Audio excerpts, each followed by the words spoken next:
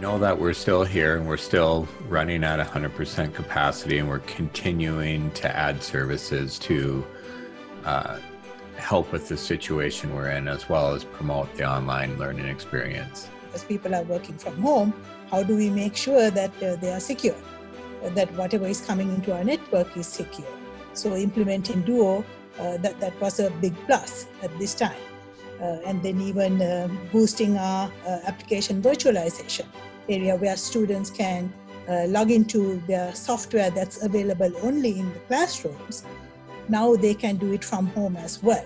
So they don't have to physically go into the classroom. 701-777-2222. If you would prefer to put in a self-service ticket, you can just go to und.edu/UIT and look for the online help center link there.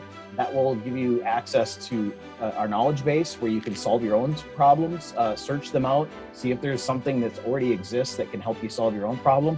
And if there isn't, you can submit a self-help request right from there. Through the same portal, we've got, we also have a chat link. So if it's something where either you've already started work on it with us, or something where you think, hey, maybe this would be beneficial to share my screen, they can also start a chat right from that same online help portal. Again, a reminder to students, be careful what you click on, what you provide our information.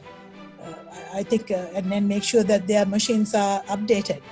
Again, this is a time that people will take advantage when they can. So it's very important that all of us, not just the students, but all of us are aware of what's happening out there. And then be safe.